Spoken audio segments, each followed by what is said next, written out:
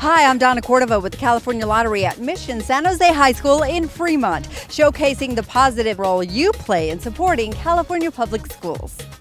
It looks like a traditional campus, but Fremont Unified is one of the top districts in the country in academics.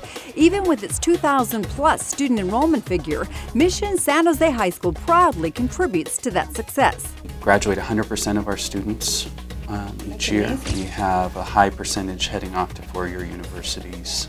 Principal Zach Larson attributes that to dedicated teachers, counselors, administrators, and of course, students and their families. Our students are known for being extremely dedicated to their academics. You're thinking not about graduation, you're thinking about what college you're going to. Principal Larson knows that even with a solid track record, you can't assume students will come into school with that mindset.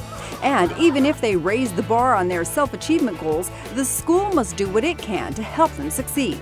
That's where you come in. Thanks to the limited funding it receives from the California Lottery, Mission San Jose is able to help by throwing in a little more to help cover the costs of mandatory textbooks and some additional funding to help cover teacher salaries. Lottery funding was never meant to be the sole source of funding for California public schools. It comes to about 1.5%. But let's look at what that little extra funding can do. Not every student loves taking Algebra 2 Trig or reading Shakespeare, but those are things that are required of the kids. But then if they're involved in an after-school music program or art or athletics, that keeps them engaged in the school. Those are some of the first programs often cut due to budget issues.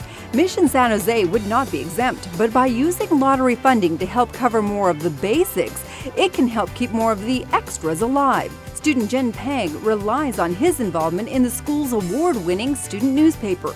Personally, there's never a time for me that has been where I've just completely dreaded to go to school, because there's always something to look forward to every day. You actually get to really meet a lot of new people, discover your interests. It's really fun. When you've reached the kids in some way, there's an even greater chance they'll succeed. Just as digital imaging instructor Donald Wee, he's received classical art training. However, this is the generation that grew up with computers, so they connect a lot closer to technology than with just paper and pencil. Many of today's teachers are also skilled at using technology. He can teach both, better increasing the odds that students will take something away from his classroom. Possibly manage their own website in the future, to create flyers for a presentation. Our students benefit from that, and so it's very important that we have that so that we can attract the high-quality teachers who will contribute to the overall performance of the school district. That success stretches even beyond the classrooms, which Fremont City Council member Suzanne Chan sees as yet another positive for her community.